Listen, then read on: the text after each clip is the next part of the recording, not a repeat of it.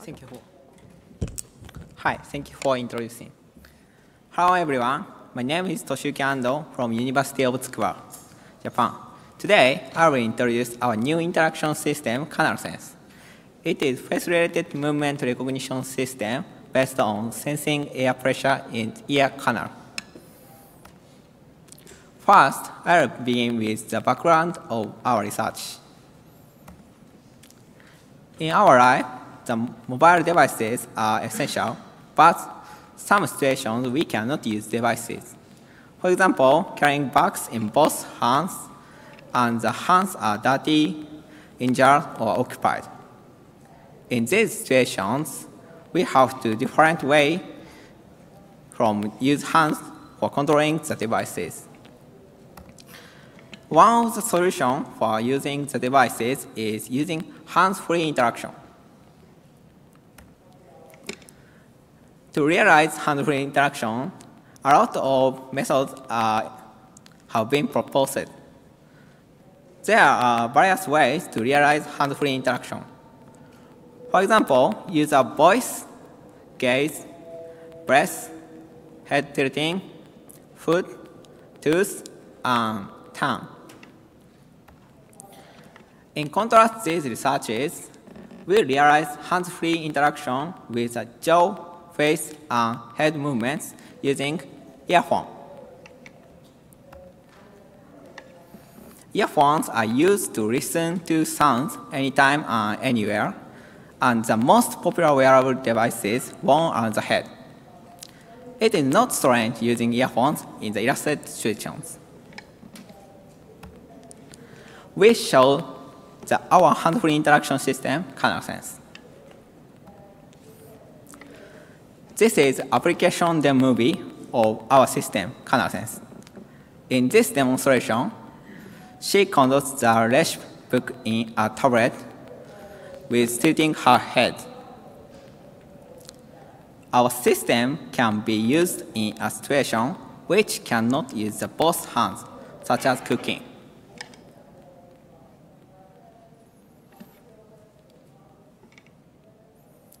This is another example. The user is having bags in both hands and controls smartphone's music player. In this application, the user needs to take out the smartphone from the pocket.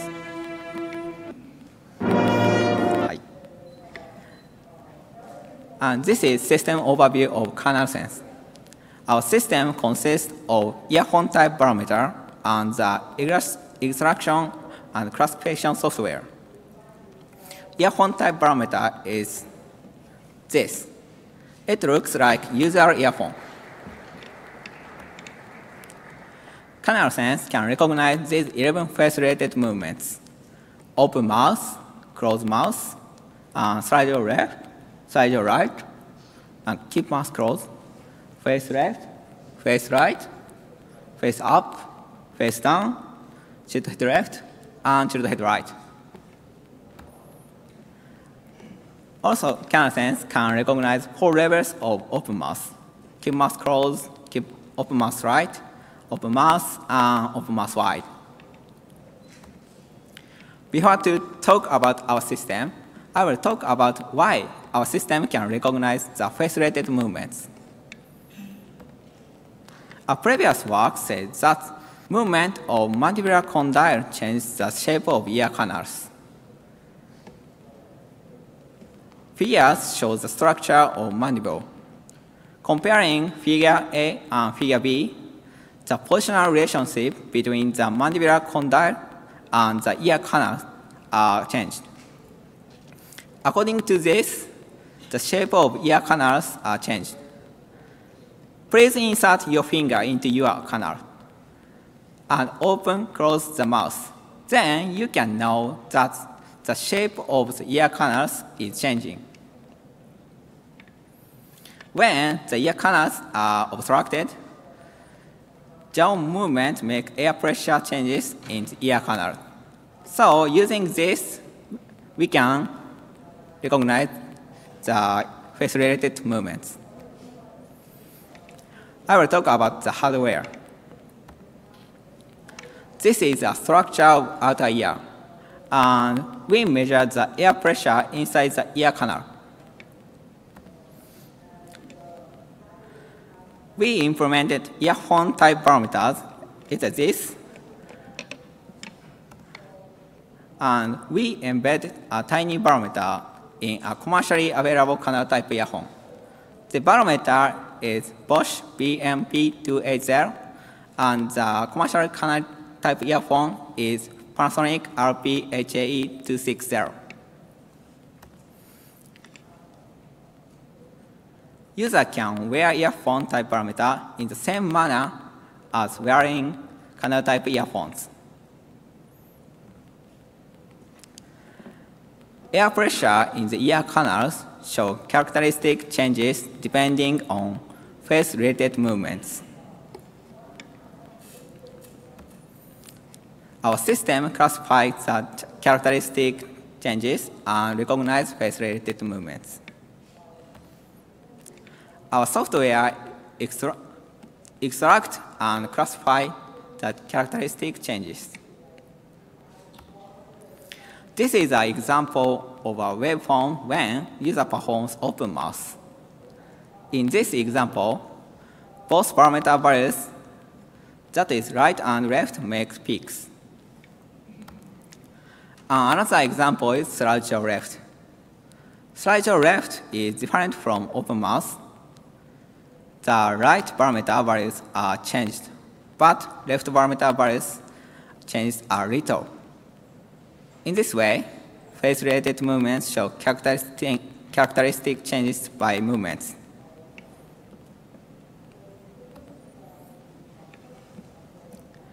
We have some steps to extract the characteristic waveforms from the streams of barometer values. First, observe the barometer values and try to find a peak. In this example, it looks right barometer value's peak is larger than left barometer value's peak.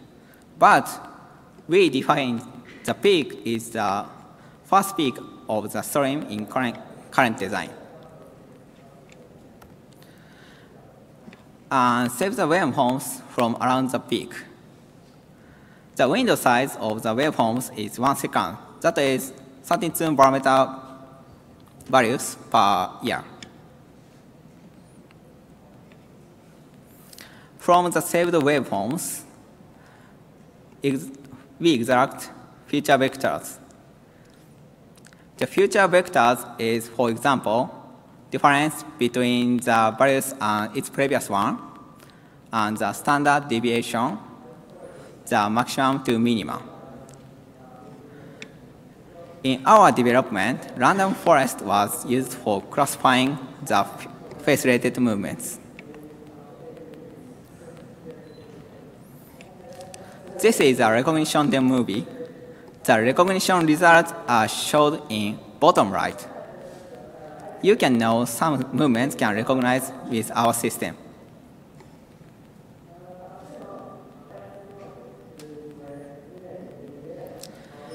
We had an experiment for evaluating our system.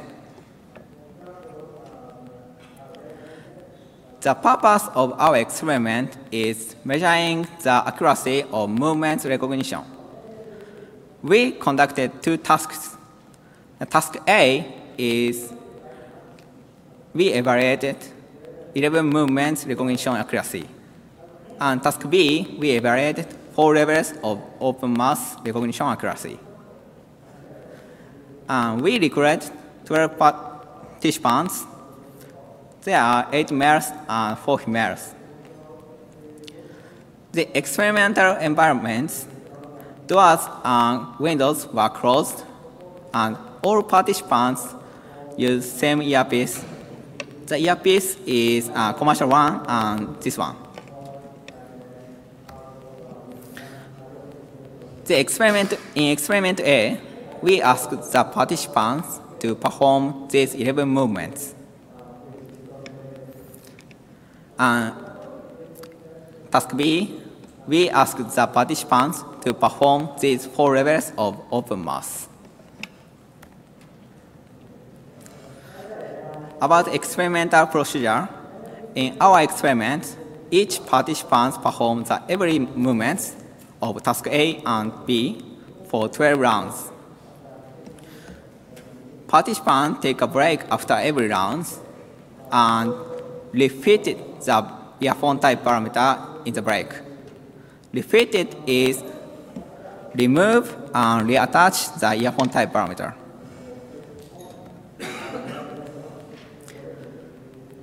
This is experiment result.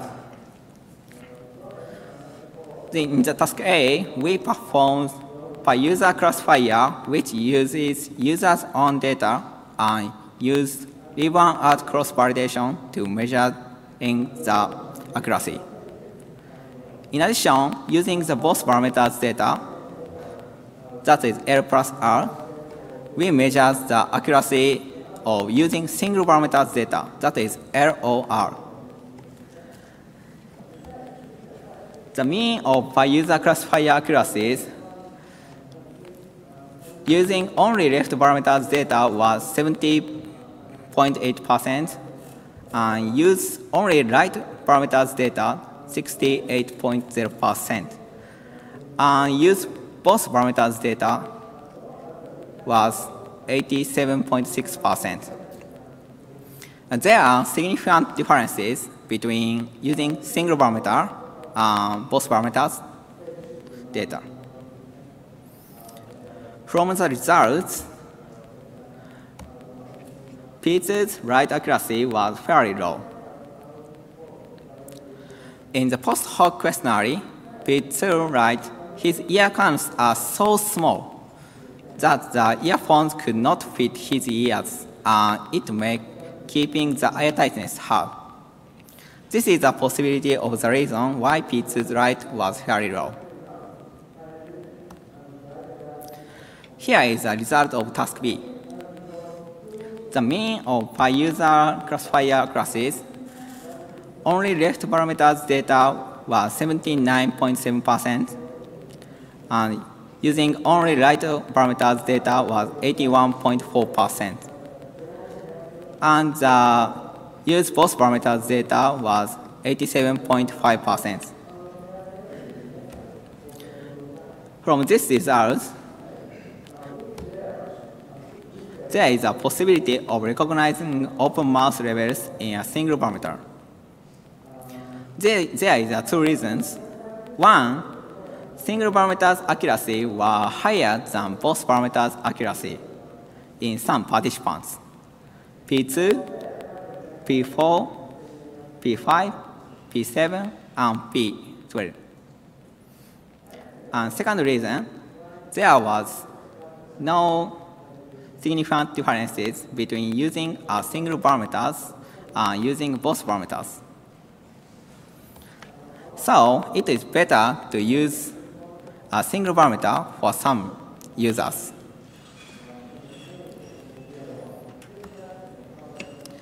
I want to talk about discussion and limitations.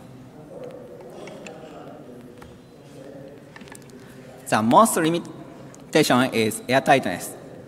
It is clear that users who dislike to obstruct the ears cannot use our system. And second, the users whose canals are too small or too large have to find earpiece which fits the user's ear canal. And our experiment was conducted only in control lab environment. So we have to evaluate the influence on CanalSense by various factors.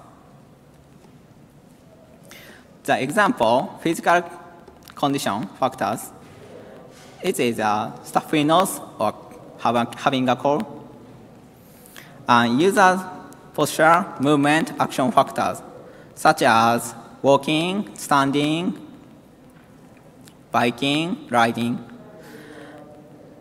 In our small experiment, walking generates waveforms similar to face up and face down. And environmental factors, taking an elevator or boarding an airplane. The last is sound factors, it is influenced by the sound of earphone. In our small experiments, we found the sound did not influence the accuracy. But we have to verify the influences. I will talk about the most closely two related works. Pedori et al. Developed an outer ear interface with proximity sensors and recognize heart rate, turn activities, jaw motion, and eye blinking. And Mattis et al. Recognizes facial expressions by using electric field changes around the ears and use it for inputs. In contrast, our system uses barometer. I will talk about our future work and conclusion. Our future work, we will evaluate a compound face-related movement, such as the slide jaw right plus tilt head left.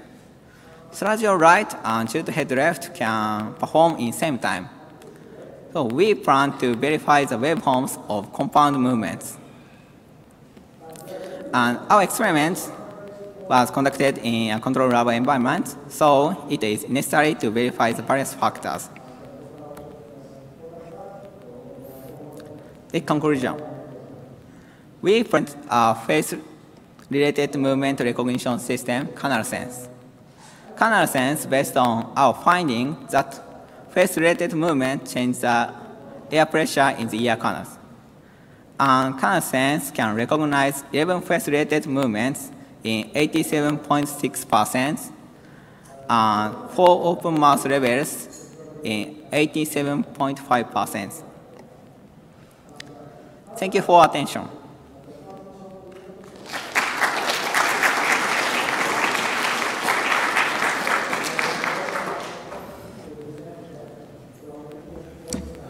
You guys are all very quiet today. I've got a question regarding the social acceptability of. So if you're in public and you have to do this a lot, how do you think that's going to be perceived? Are all the gestures reasonable to use, in your opinion? To perform big gesture, open mouth wide, the left side it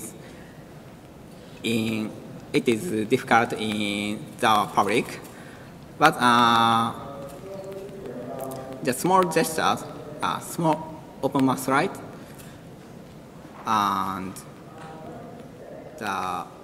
can perform in public, I think so. Okay. Thank you. Well, let's take our speaker.